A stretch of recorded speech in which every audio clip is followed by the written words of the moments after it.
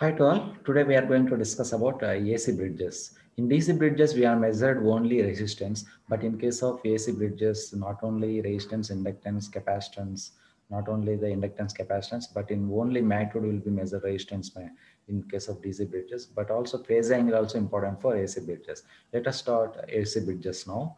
How the AC bridges, what are the various types of AC bridges, all will be discussed now. Okay, alternating current bridges not only measures the magnitude but also measures the phase angle, also important for AC bridges. AC bridges are used to measure the inductance, capacitance, and impedance or loss angle, dielectric loss angle, and impedances. Uh, The similar to DC bridges, but they are working, but phase angle must be same. Let us start that AC bridges. Alternating current bridges are important for measurement of inductance, capacitance, storage factor, loss factor, and unknown impedance. All these are.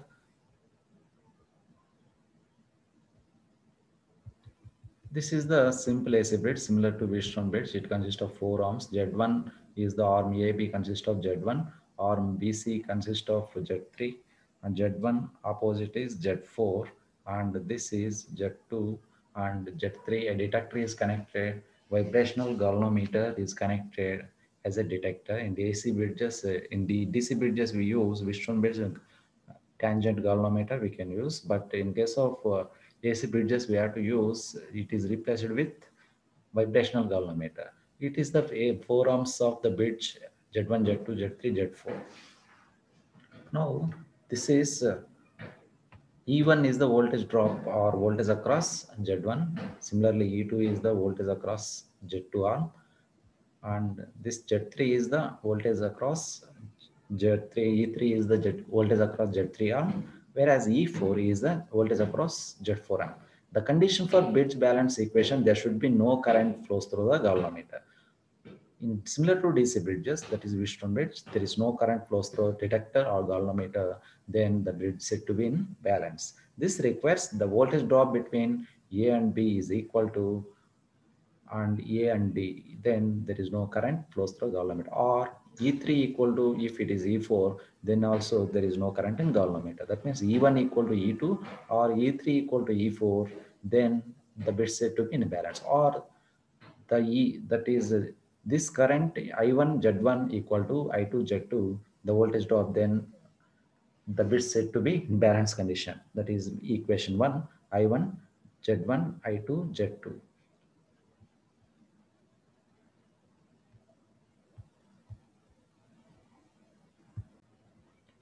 Okay, at balance condition, what is the current? Current I1 equal to I3. What is I1? Current flows through arm E1, arm 1, that is Z1, and I3 is the current flows through arm Z2, that is also equal to E1, E by, what is I equal to E by Z, E by Z1 plus Z3. Make it as equation number 2. That is again I2 equal to I4, then only balance occur, that also equal to E by Z2 plus Z4. Substituting equations 2 and 3 in equation 1, this is the balance equation, I1 Z1 equal to I2 Z2. Substituting in these equations, you will get Z1 by Z1 plus Z3. This is the, after substituting this, you will get like this.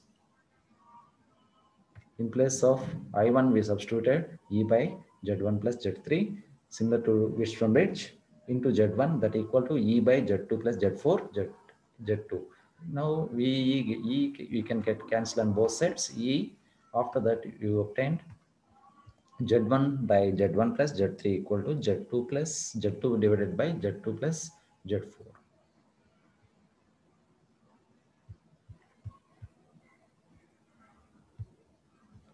Now, by equating this and doing cross multiplication, you will get Z1, Z3 into Z2 equal to Z1, Z1, Z3 into Z2 equal to Z1, Z2 plus Z4. By doing cross multiplication, after multiplication, you will get Z1, Z4 equal to Z2, Z3. What is Z1, Z4? Opposite arms multiplication. Product of opposite arms Z1 and Z4 equal to Z2, Z3.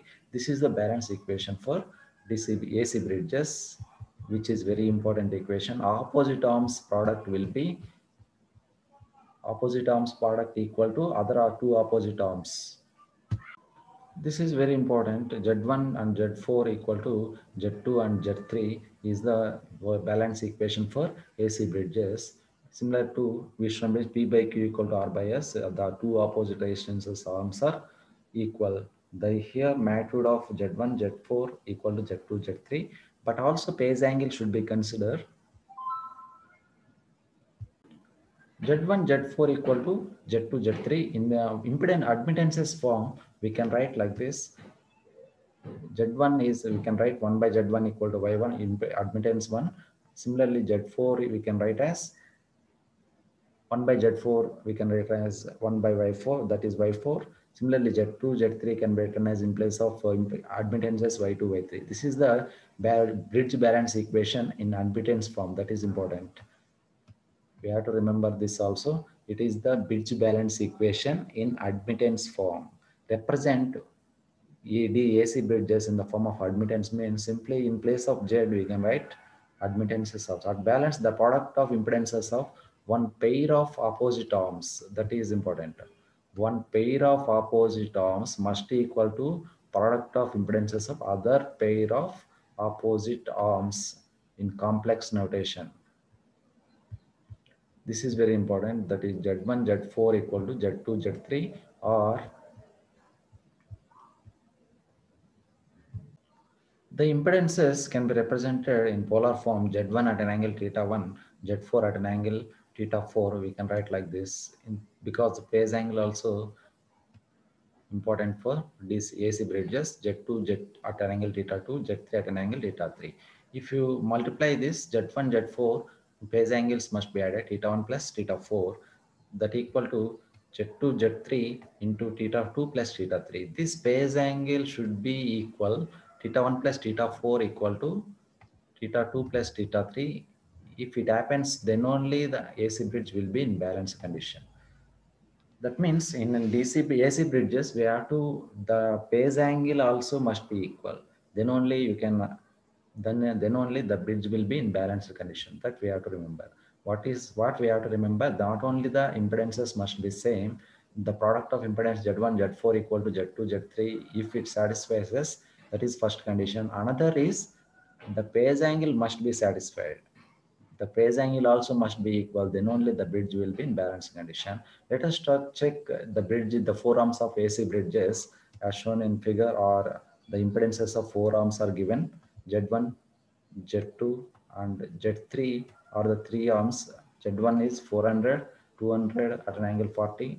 Z1 is 400 ohm at an angle 50 degrees. Another impedance is 200. Z3 is 800 at an angle minus 50. Z4 is 400 at an angle 20 degrees. Now find out whether the bridge balance occur or not. That means we have to multiply Z1 and Z4. After that, Z2 and Z3, we have to add the angles. Then if it satisfies us, then the bridge is in balanced condition. Let us check that numerical problem.